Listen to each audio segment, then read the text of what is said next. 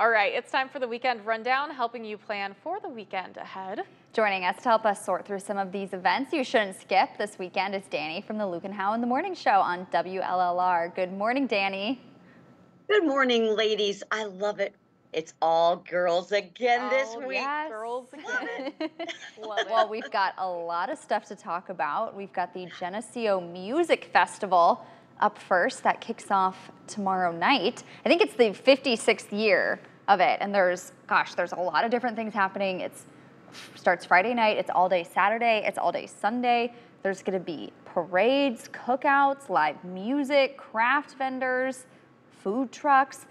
I think there's a parade tomorrow night, and then there's a Father's Day parade again on Sunday. Oh my gosh, Jenna's got the I have this whole printout. It's There's intense. a lot. You're gonna have to look up. I know a lot of it's live music. On Saturday, there's a family fest where there's gonna be inflatables. There's ice cream soldiers, not ice cream soldiers, ice cream socials, pony rides. Like there's really something for everything at this. Yeah, again, she's got this paper here and it's just packed. It's two-sided too. So many events. So definitely check that out. There's a lot for the family to do. Yeah. Yeah, and let's also talk about the Juneteenth celebration in Davenport. Juneteenth commemorates the end of slavery in the U.S., and you can celebrate tomorrow in Davenport. The Friends of MLK, along with the Lincoln's Resource Center, are hosting the 2024 Juneteenth Community Festival. This is a free event in LeClaire Park, and it's all about honoring and celebrating Black history and culture. There will be plenty of music, food, retail vendors, and community resource booths. It runs from 11 to 4. That's great. I think Shelby had someone on The Current to talk about this also either yesterday or earlier this week. So if you want more information, go check that out. Should be up on our website right now. And Danny, I think we also have the charity poll happening tomorrow. Yes.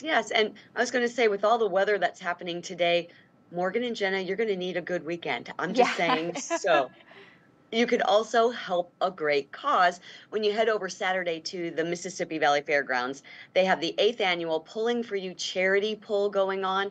Starts at 5:30 Saturday evening, and they help out St. Jude Children's Hospital as well as Seal Family Legacy. So again, if you have a cool tractor and you want to get entered, you could enter the farm class, or you could enter the Too Hot to Farm class. Ooh. I love it. That's cool. I've never seen that before. Me either. I know, like fun. It's fun. And if you are kind of a nerd like me for farm equipment, it's a cool event.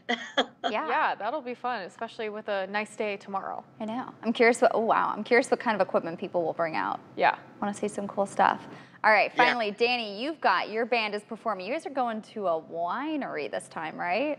Yeah, I just read a survey that said if you're anxious or stressed out, get outside. That's the best place. 94% of people feel less stressed outside, so this will be perfect for you on Saturday.